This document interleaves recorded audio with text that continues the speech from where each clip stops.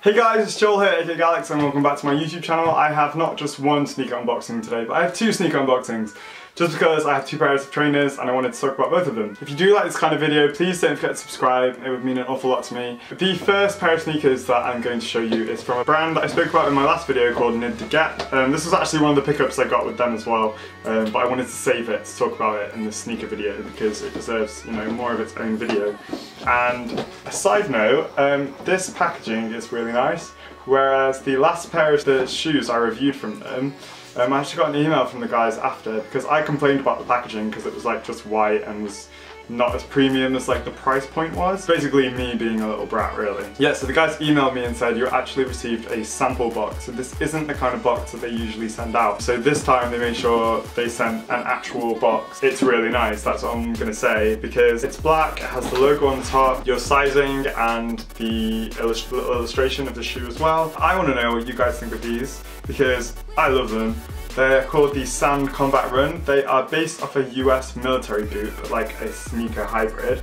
They are grey suede with reinforced toe box and ankle section. They have like an off-white sole. They are in high top, which is one thing that I'm thinking is quite tricky to style because they are so tall, but they also offer this colorway in a low top sneaker as well. If you wanted to check out the Nid De Guepes page, there's a link in the description below. They fit true to size. They have a big handle bit on the back so you can get them on a bit easier. They give me vibes of like Yeezy Season, Fear of God, that kind of thing, but Nid De Guepes really has its own style. They're a French brand and I'm wearing Nid De Guepes right now, like this bomber jacket. Everything's really sick and on point and they have their own distinct style. These are 320 euros, which I know is a bit steep for some people, but you are really paying for that kind of premium streetwear, higher end kind of brand.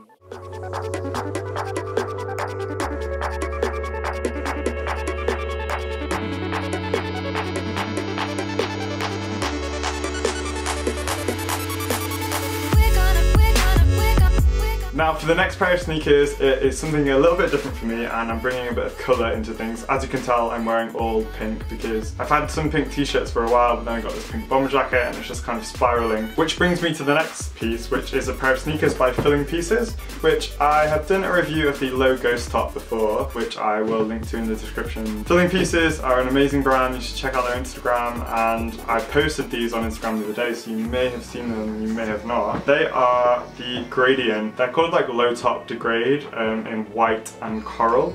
It's basically like a sun bleached coral that fades into a white, and the detail is insane. Like there's copper eyelets here at the top which match the coral, which then slowly fade into white because I believe, I've been told, these are hand painted. The lining is all pink suede leather and it even goes onto the sole of the shoe as well. I just think they're so nice. Filling Pieces is just like on point and they're around 250 euros I think. More expensive than your Adidas and your Nike, but what you're paying for is a really individual kind of shoe. It's definitely worth the investment if you know that you're going to wear it for a long time. Sizing on these is a bit funny, so I'm usually a UK 9, which is a 43, which the Nid De Guepes are true to size, but the Filling Pieces you have to go down a size, so these are 42. So yeah, I'm probably going to wear these with all my pink stuff.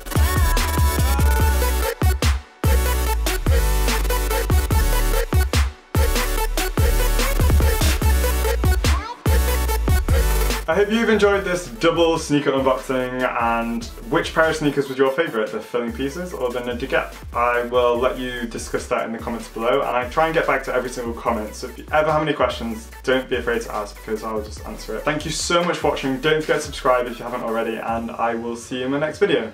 Thanks guys, bye!